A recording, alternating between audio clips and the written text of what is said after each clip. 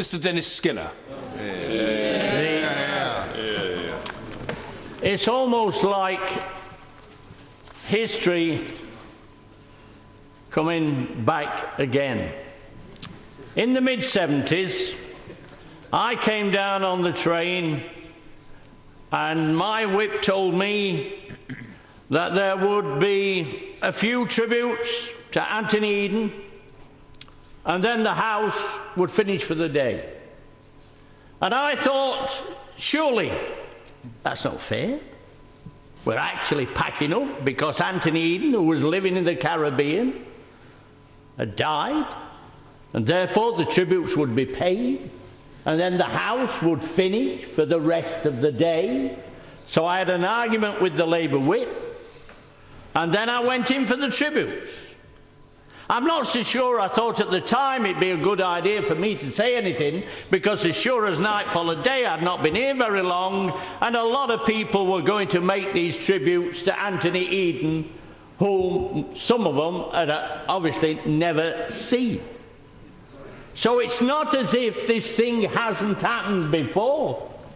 And I actually proclaimed, having been a miner for 20-odd years, I said, when I worked down the pit and somebody died, I said, what happened was that 4 people took him out on a trolley along the rails, and they were allowed to go home, and the rest of the pit continued to work because people like us had managed to secure a tiny agreement with the coal board to get £250 for the miner's widow.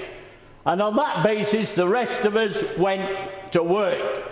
Now, what I'm trying to convey is, just like then as now, for the people out there that are having to suffer the austerity and the benefit cuts and the increasing costs for their own funeral, they're the people that concern me, just like in those days of 1975, it was the miners that had left behind to speak for them in Parliament. And I remember then all the Tories walking out the moment I made this kind of criticism.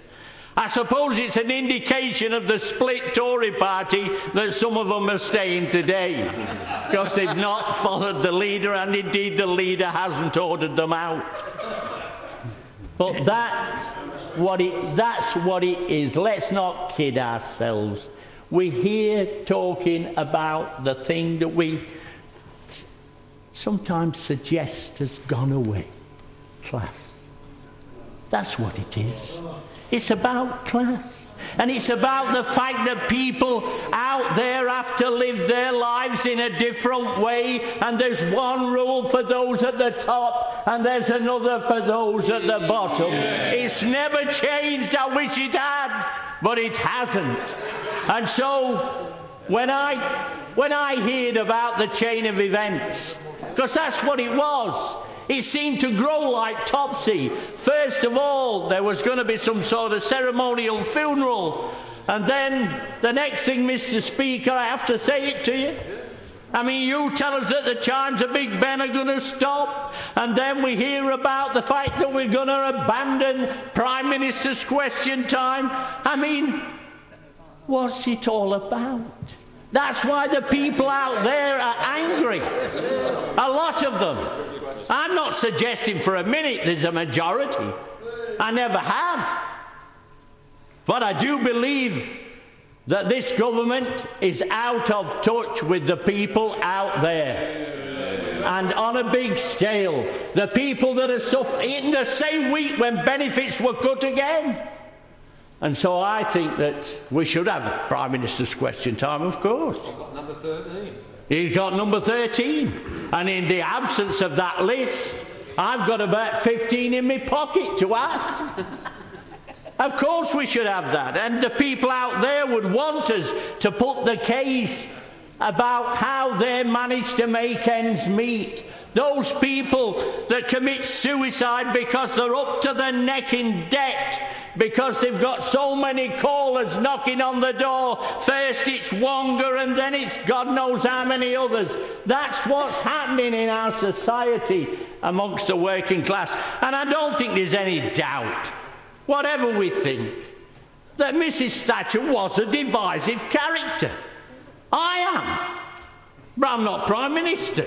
But I know that there is within a lot of us the desire to fight at the edges, to take extra parliamentary action and all the rest of it, and that what's wrong with that. But let's not give the impression that Margaret Thatcher was different, that she was cool with everybody.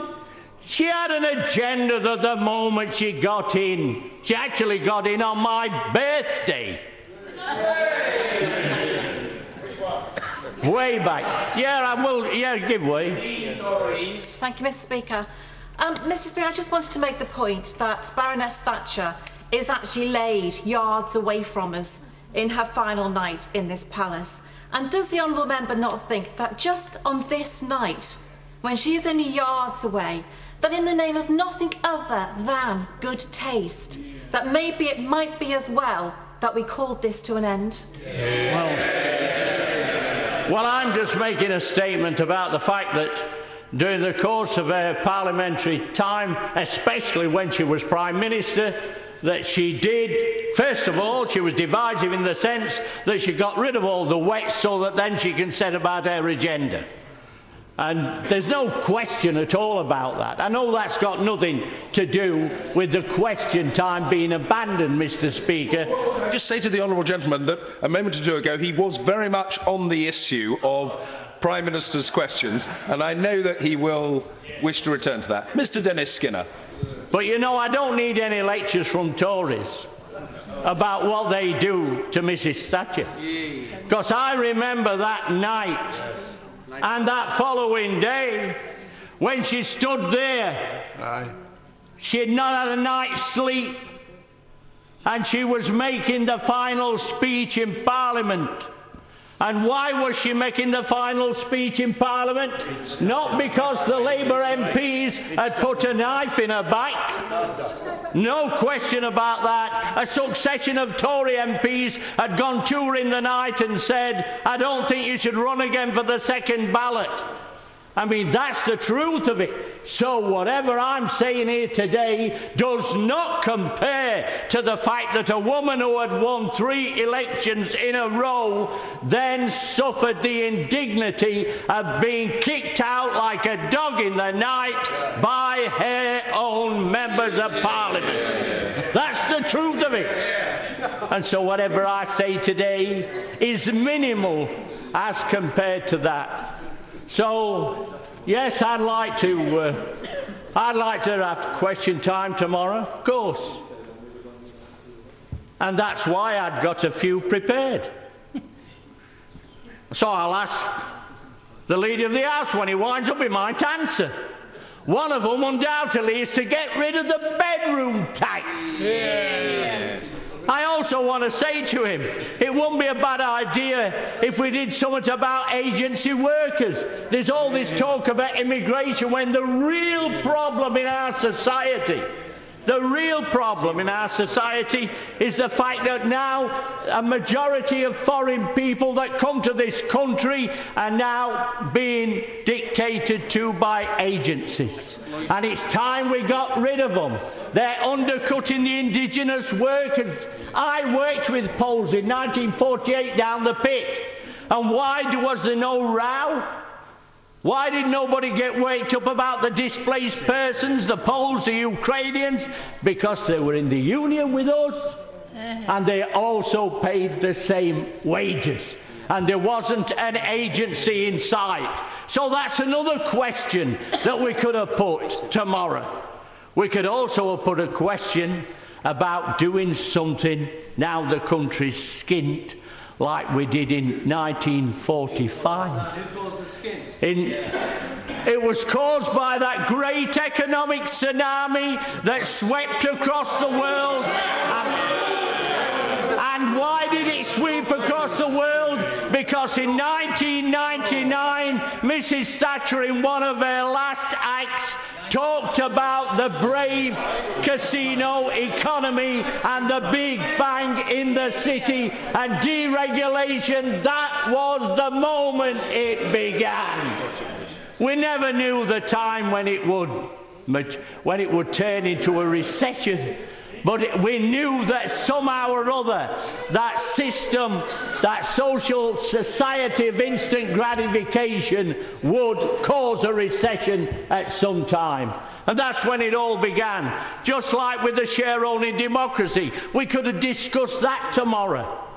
The share-owning democracy, when she sold off all the public utilities, this non-divisive character who said, we'll sell off all the public utilities, gas, electricity and all the rest, and everybody will have shares. You'll buy them off Sid, and you'll be able to be part of that great British share-owning democracy.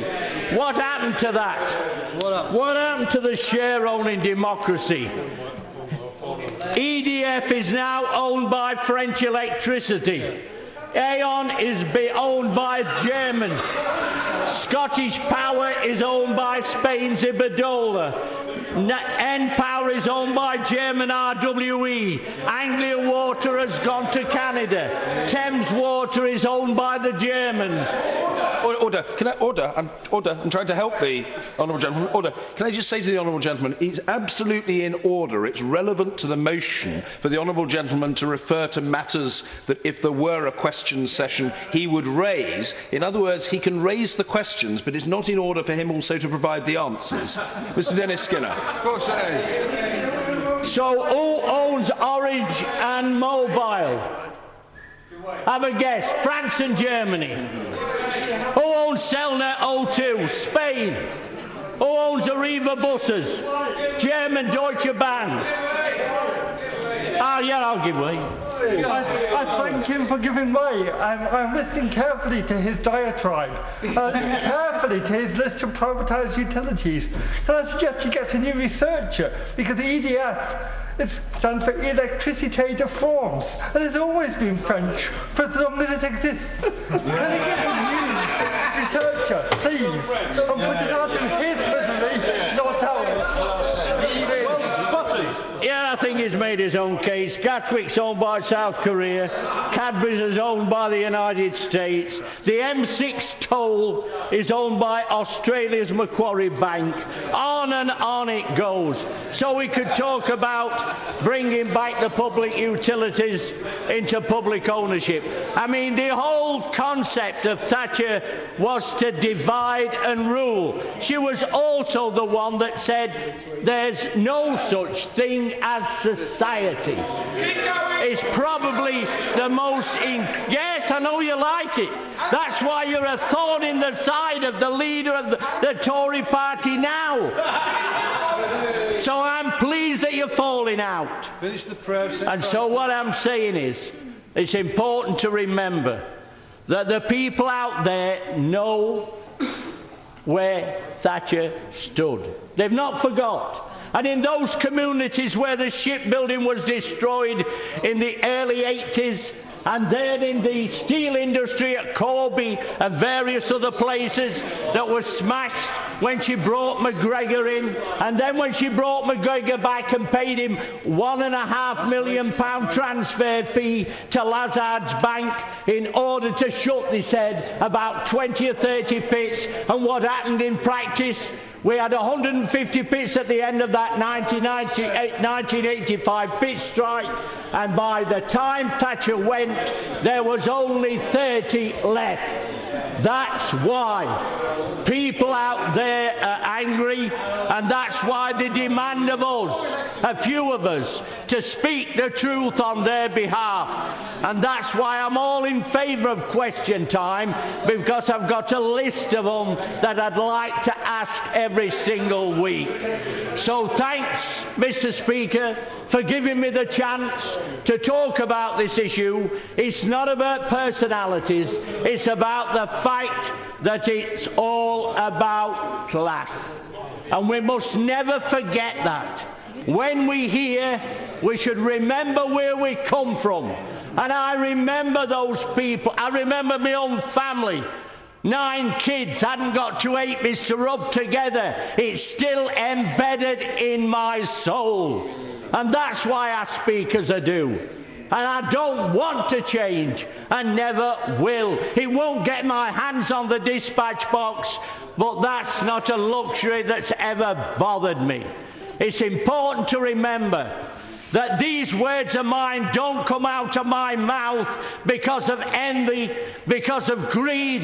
It's because I believe that we have to look after those people that haven't got 2 halfpennies to rub together.